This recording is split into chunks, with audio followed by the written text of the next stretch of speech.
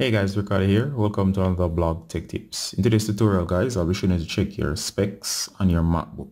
Alright, this is great in case you have a physical MacBook. You have no idea what the device has on the inside in terms of hardware, or of course maybe you have an idea but you just want to check to make sure that the hardware matches what you're thinking. Alright, so you can look at the system specs that include stuff such as RAM, storage, you name it. All right, so the first thing you do to do this is you're gonna go to the upper left. You're gonna click the Apple logo. From here, let me just zoom in, guys. From here, you're gonna click on about this Mac, which is the first option. There you go. And as you can see over here, guys, you should have the basic information here. It does show the operating system, Mac OS Big Sur version 11.1. Yours might be different. It does say it's the MacBook Air M1 2020. Chip Apple M1.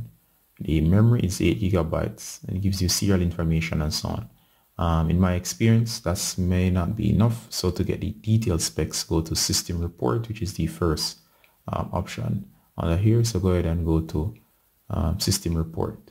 As you can see here, guys, it goes into very specific details in terms of MacBook Air, the model, identifiers. It goes into number of cores, 8 for performance and for efficiency, 8 gigabytes, and it gives you a lot of serial number information, hardware ID, and so on. I'm going to blur out the hardware ID. Those are too important. You can go by various areas such as graphics, display, and so on by clicking over here on the sections over here. For example, let's show memory. So if I go ahead and go to memory, guys, you can see it does give you a breakdown of the memory. You can go into Thunderbolt, storage, you name it. So all of these are here.